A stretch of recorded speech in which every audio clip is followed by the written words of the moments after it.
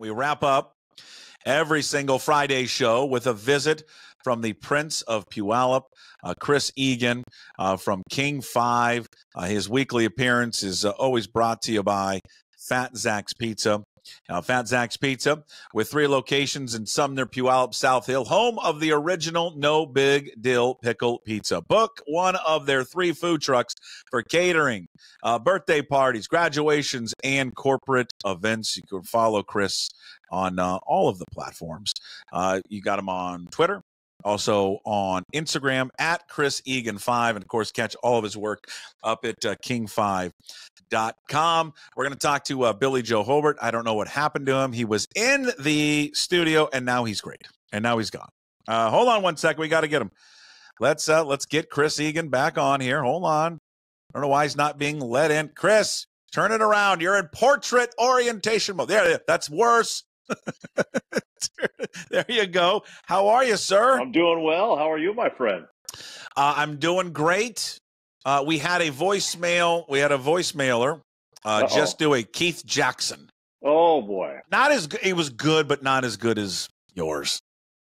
Well, and it's a Keith Jackson puck that I've used a lot, but sometimes in the news business or the podcast business, timing is everything. And this Saturday, University of Washington will be hosting Michigan, and a young man by the name of Billy Joe Hobert will be honored by the Huskies. And that brings one of my favorite Keith Jacksons of all time. Quarterback for the Huskies as they get ready for this Rose Bowl is Billy Joe Hobert. No, he's not from Texas. He's from Puyallup, Washington. Old Billy Joe. And with that in mind, Puckett, happy Friday to everybody in the podcast world. I just want you to do Keith Jackson the whole time, just talking about Billy Joe Hobert, the Joker, and the touchdown, Washington. Oh, Joey Kralik. One was from Sumner, one was from Orden, but he says they're both from Puyallup, Washington. And I don't understand. Somehow they got into school because that's what Puyallup does. Which I would argue, Puck, and I know you got to drop sponsors and all that, and we can get into this. I think that was the greatest high school football team of all time. But, Puckett, you know what time it is. It's time to pump up the podcast. I thought you were going into some time to pump it up. No, we've done it. I've already before you're brought to you by Fat Zach's Pizza. We got so the read. Good. We got the read already out of the way. Good. You're so good. Who was on? You said that's the greatest high school football team you've ever seen. Quarterbacked by Billy Joe Hobert. God, what just a great Billy name. Joe Hobert. Who else is on that champions team? Back then, Puck. They played at the King Dome. The King Bowl. The King Bowl. They played Gonzaga Prep. A lot of people thought that team from the East Side was unbeatable. They knocked off a Snohomish team in the semifinals. And Puck, this is what I love, old high school football days. And when we say old, this is like the 1987 season. They take out Snohomish, the Panthers, in the Tacoma Dome. And that place was sold out for that game in the semifinals. They go to the King Bowl, and they win the state title. And Billy Joe Hobert, my mind, probably one of the greatest high school quarterbacks of all time. And then you put on that team, they had a receiver by the name of Danny Thurston, just an incredible all-around athlete. He was a wide receiver, had offers, I think, to Eastern Washington. They had a lineman by the name of Tom Gallagher that played at the University of Washington. They had a guy by the name of Steve Wolf that went to Washington State University. Both those guys were on the line. They had a kid by the name of Rob Roscoe, who was the tight end, was just phenomenal. His brother, I think, played for Loyola Marymount in basketball, big, tall kid. So they were loaded. It was a fun team. It was a fun year. And you know what? In my mind, I think they, to this day, are the greatest high school football team to ever be. Mike Huard was the coach of that team. Heck of a coach. Damon Huard, I believe, was like a backup tight end, I want to say, on that team. What was the progression? Was the progression Billy Joe to Damon to Damon went Damon to a young man by the name of Darren Erath, who actually became Washington's greatest quarterback of all time. Broke like all the records, and I think Erath actually led the Vikings to 2 King Bowls. And then it went Brock, and then it went Luke Huard. Yeah. was the progression of the quarterback high, as they used to call it Do you back think in the day. Mike Huard was like, hey, honey, why didn't we pump out another kid so we didn't have to have Erath?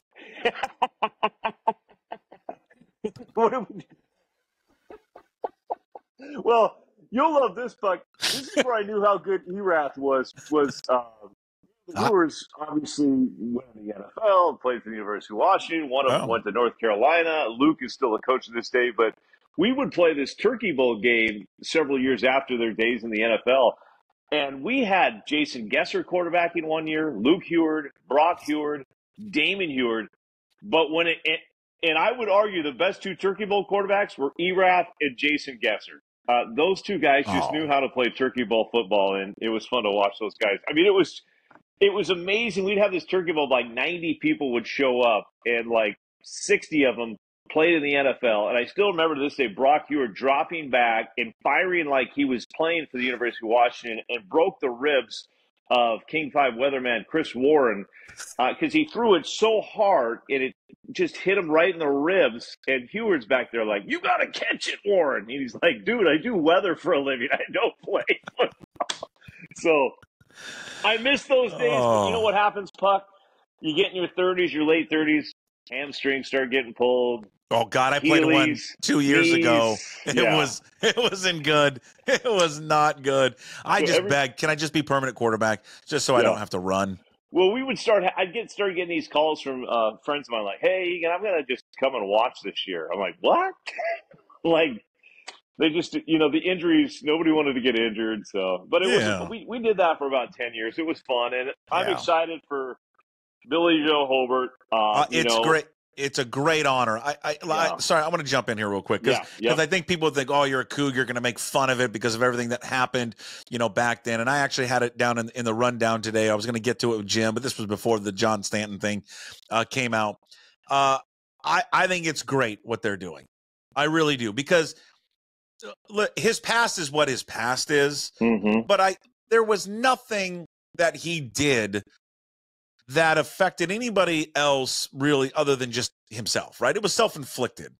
And I think a lot about like Ryan Leaf. Like Ryan Leaf's issues were self-inflicted.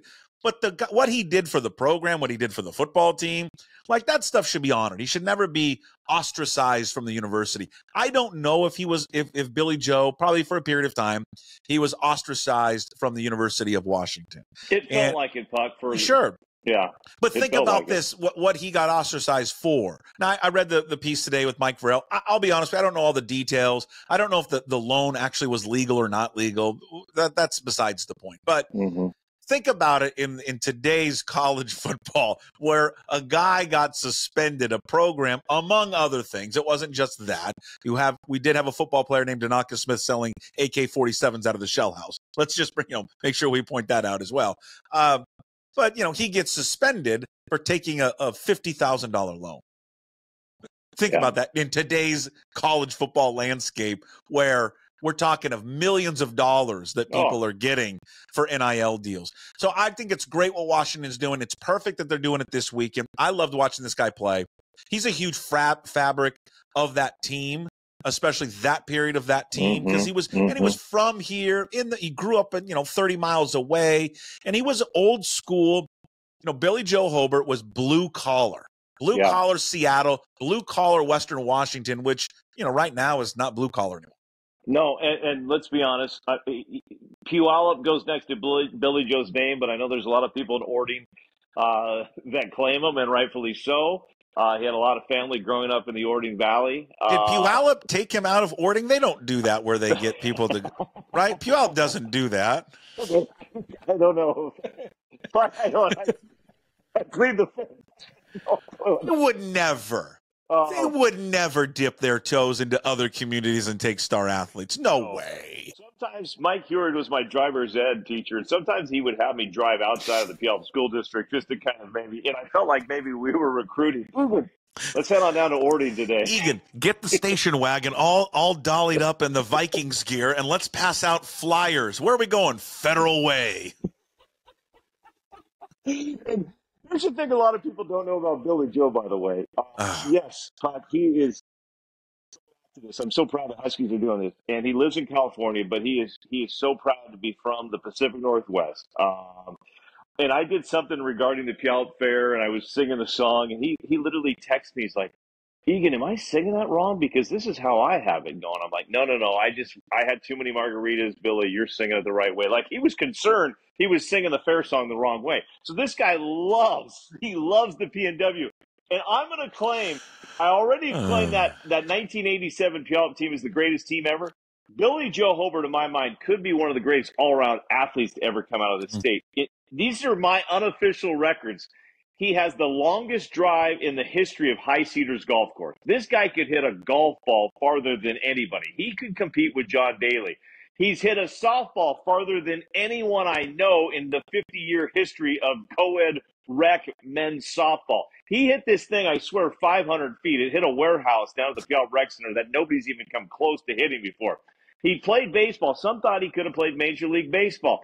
He played on one of the greatest Puyallup High School basketball teams of all time. He was a rebounder. He was a role player. And then, he did football. But this is the guy, Puck, that could pick up darts, and he'd go beat you in darts. He could pick up, a pool cue, and he'd beat you in that. The only thing he couldn't beat me in is pickleball, and he'll admit to that. But the guy was an all-around athlete. And what I love more is when I go on social media and I see his kids saying things about him. And what's happened recently, it sounds like he's become a pretty good dad as well, too. Good. So, I'm excited. I hope Husky Stadium, it's going to be sold out Saturday. The place is going to be rocking. He deserves a big ovation. I think he's going to get one. Of course. I mean, think about it. He was a quarterback of arguably one of the greatest college football teams ever. Yeah, that too. Yeah, not a bad little resume. A national championship that they shared, but, point that out. He was just, I got to get a dig in all the time because I'm jealous. He just, from everything, the way that he played, the attitude he had, it's all those players back in that day, for the most part, were pretty straight and narrow, right? It was Don James, his way. Mm-hmm. And he was the one guy that would like to kind of go out of his own and have his own lane and say things. And I thought it was good. It was great because not every player should be like a robot. Not to say all the players are like robots, but he wasn't. He was his own person. No. And thank God there was no Twitter back then or social media. Oh my God. I mean, and I loved his face mask. that giant face mask that he had. He looked like almost like a lineman. He played like a defensive player. He didn't have the prettiest throwing motion, but it was effective. And he was just a football player. Yeah. He was a football player. Nope, could have made a movie about him. Who knows? Maybe you and I can produce that. We'll call it Billy Joe. Billy Joe. Well, just the name too, Billy Joe. It's just perfect. Right? For a quarterback, Billy Joe, the legend. I'm surprised more kids in the 90s in Puyallup weren't named Billy Joe. I'm going to be honest with you. I thought that would have inspired a few more, but too many Chris's. Yeah, a lot of Chris's. A lot of Jasons. Not too. Yeah, I think it'd be fun. It's gonna be a fun atmosphere. It's gonna be. It's an old Rose Bowl matchup. What do you think? You think the Huskies got a shot here against Michigan? Oh yeah. This Michigan team looks very beautiful. I mean, I know Alex Orji. It's all about let's run, but I think they got a shot. I think they do. I think that Rutgers game was absolutely ugly last Friday. They shouldn't have lost it. Grady Gross should have hit those, but we'll see. I think it's going to be a fun little game, and the Cougs are off, so all the Coug fans can sit back and enjoy this one as well. So, enjoy it from a Michigan standpoint. Just I'm getting my dun dun dun dun dun dun dun dun dun dun dun dun dun dun dun dun dun dun. I need. Do you have any like Bellevue gear I can wear or something? You can wear all my Bellevue gear, and here's your little Puck trivia Pacific Northwest nugget of the week. That fight song, the Michigan fight song, was written by the Sumner High School band teacher. Really? Yes. He went to Michigan. He played in the band there. He played band at the Michigan hockey games and the football games, and somehow he came up with this song and wrote it, and his name is on it. I think it's I believe it's Joe Carl. I'm blanking here on the podcast, but how long has it been around? It's been around for 40 years. That's it. I thought it was much longer than that. Okay. No, yeah. Little, there's your trivia. Doesn't Sumner use? Why doesn't Sumner use that though? Doesn't Sumner use the Cougars fight song? I think they do. Yeah. Maybe Sumner's history goes well before that. So yeah, that may go back to the rhubarb harvesting days of Sumner back in the 1920s. Rhubarb, yay or nay? Nay, overrated. I don't mind it. I don't mind it. Thumbs up. I don't know how you like rhubarb, but you don't like apples and collards. I mean, apples and collards, gooey, fun, easy, delicious. Rhubarb, I don't get it. You don't like rhubarb jam? I don't get rhubarb. You don't like rhubarb jam? That's not bad. Rhubarb is kind of like crows to me. I don't get it. I don't know. They're out there. I don't know what they're doing. Crows. You don't F around with a crow. They remember. Puckett, have you ever seen a baby crow, by the way? No. Deep thoughts, huh? I saw a crow last year because we have a bunch of bunny rabbits in our neighborhood. I saw a crow come off the power line and murder a baby bunny in front of me. Oh, wow, just with its beak and just darn. Yeah, those crows are smart. You don't want to mess around with them. Right. Those crows are smart. They're listening to the podcast, right? They probably, that crow, I'm going to get that fat kid. Right when he comes out, let's take him out. You brought up the fair. Do you know on this day today, 1900? Did it start? Puyallup Fair was held on this day, 1900, October 4th, 1900. Wow. How about that? Wow. And even then, there's a guy back there reading the history. Augusta Nielsen was back then in 1900 debating elephant ear or scone. That still is getting a lot of debate out there right now. Here's my only issue with the fair is now they got next week it's Oktoberfest and we're going to have all the food there. I'm like, you know what? Just shut it down. I don't want to see that food for another year. I want to make it special when I have another one of those, Bavarian biscuits or whatever I'm eating there. Let's just shut it down. I only need fair food once a year. I got don't need it every weekend. Where are we at tonight? Where's the big game of the week, King 5? Well, this one's going to be pretty special tonight, and I'll say this: this is an interesting storyline. I've got a couple interesting storylines, and we have a lot of parents that listen to this, so I do want to send this message out as well.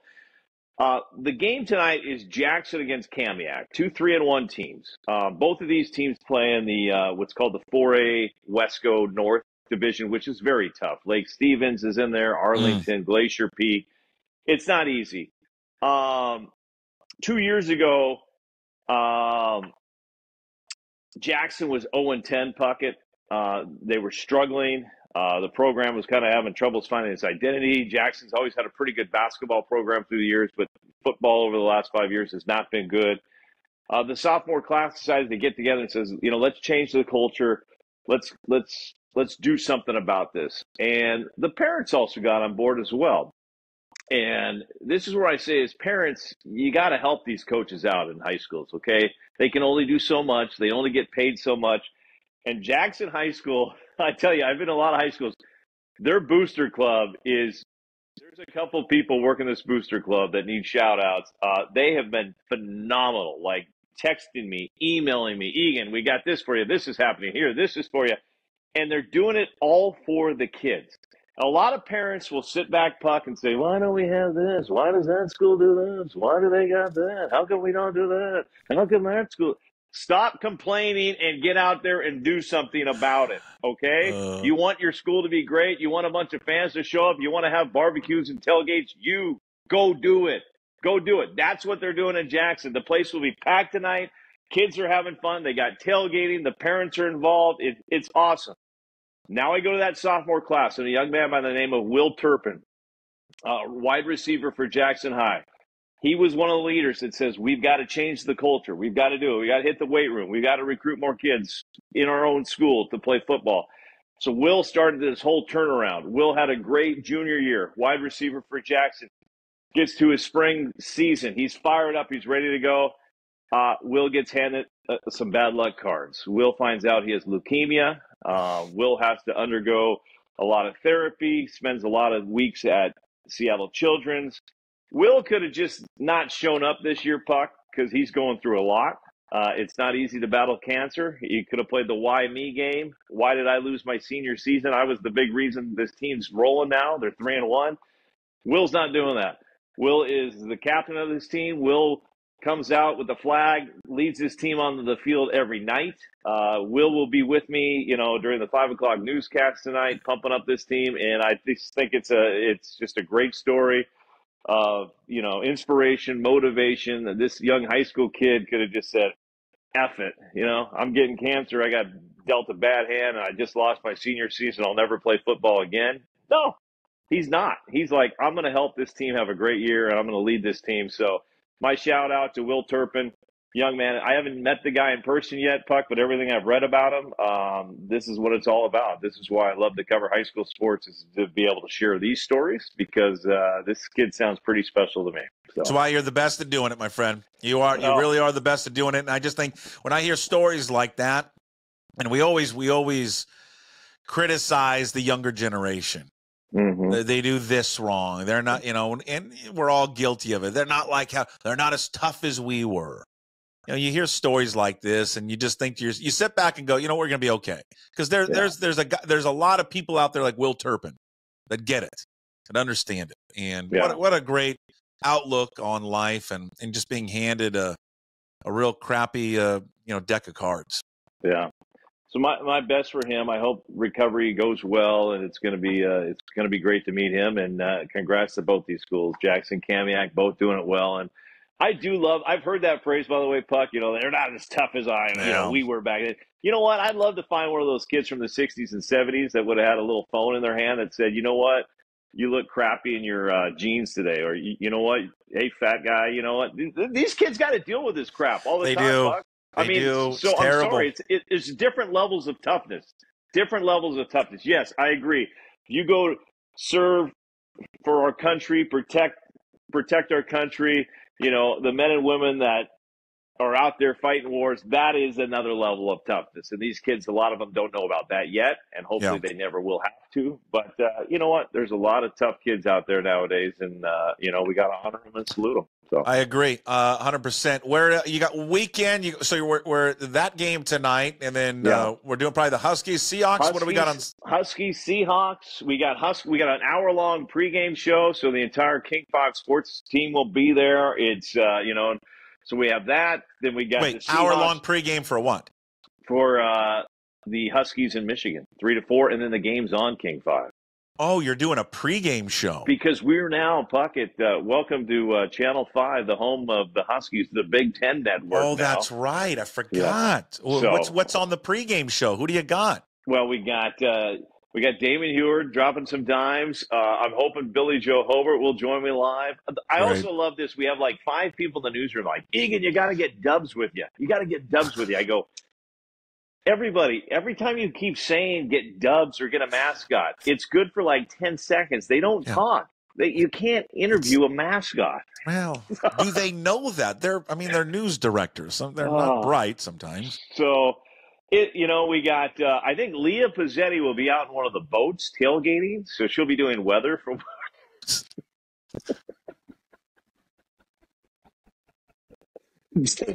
What?